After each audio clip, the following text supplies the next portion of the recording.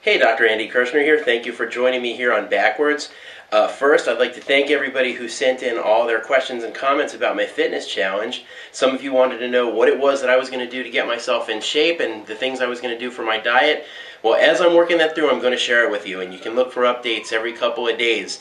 I do have some history as a personal trainer before I was a physician, and I'm hoping to be able to put some of that to good use. And during that time, I'm also going to be consulting with some experts in fitness to get some new exercises and some new things, which I'll also share with you. Now, I got a viewer question from a patient who wanted to know about a foraminotomy. One of their friends had a foraminotomy, and they said it got rid of their sciatic pain. So they wanted to know if a foraminotomy was the cure for their sciatic pain. Well, there's a few things that we need to talk about first. First of all, what is sciatica? Sciatic pain is pain that's associated with the sciatic nerve. Now, the term sciatica is sort of a garbage can diagnosis, meaning that we just use it to cover a whole lot of things all at once.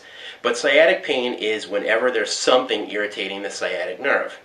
Now, at every segment of your spine, there's a nerve that exits from your spinal cord, and it goes through what's called an exit foramina. Now, the sciatic nerve comes out between the segments of L5 and S1.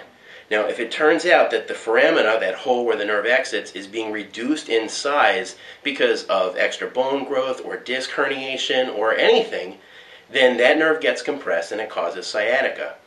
A foraminotomy is when they actually go in there surgically and they take a burr and they actually make the hole that the nerve exits bigger.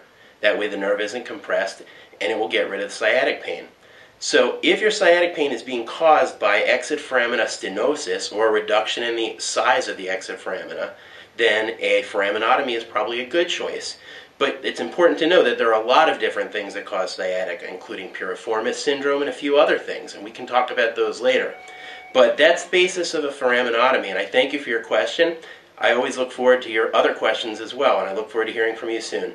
Be well, and thank you for joining me here at Backwards.